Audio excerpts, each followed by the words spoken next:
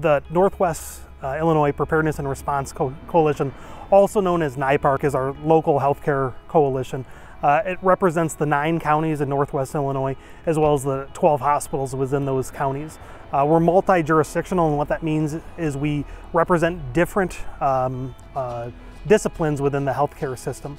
So we have representatives from emergency management agencies, EMAs, health departments, fire departments, local EMS, hospitals, first responders, long-term care organizations, really to try to get the full breadth of those who provide healthcare within Northwest Illinois. Mercyhealth oversees the grant, which funds the NIPARC. We're also the lead organization for disaster preparedness and response. We serve as the Regional Healthcare Coalition Center. So we do a lot of the coordination, the planning, preparedness for disaster, not only recovery, but also response throughout Northwest Illinois.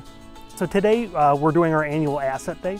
Quarterly we host a large multidisciplinary drills. So this morning we focused on doing grant deliverables, training, planning, setting some of the agenda for the next fiscal year.